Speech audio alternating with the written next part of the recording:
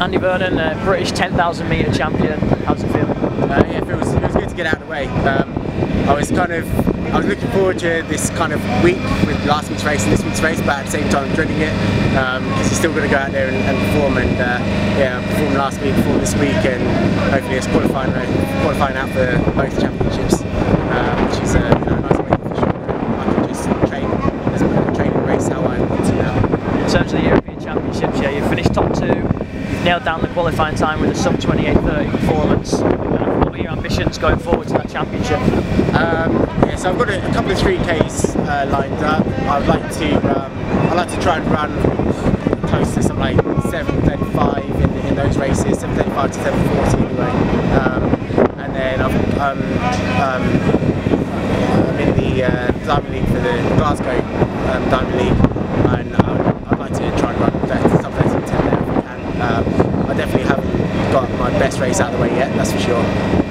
So hopefully there's more to come there, and then Commonwealth Games is a hard one to put a place on. I mean, it's a very good standard, but you don't know who's going to turn up. I mean, the Kenyans don't often send their best athletes, so I mean, I don't know, but I definitely want to try and get a medal in the Europeans, that's for sure. And yeah, you alluded to your 5K last week, 13:11, 6th fastest of all time.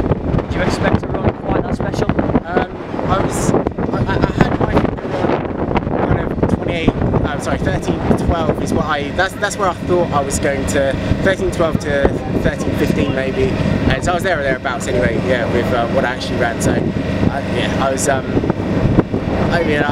was going there to run. I just needed to race well, and yeah, run close to 13:15. I thought to kind of cement a position where I don't think many people could run faster, and hopefully they do, but I mean, for me, I hope they don't, but yeah, we'll see. 13:11 should be enough, and yeah, so I was happy with that, and yeah, it's kind of where I was hoping for, really. Back to this evening, you've beaten the likes of Chris Thompson, silver medalist at the European Championships in the 10K 4 years ago.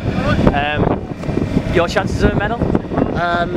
Yeah, I think I can do it. I mean, I've done it across country, and yeah, if I did the 10K with the kind of speed that I've got over 5K, I should be able to close well.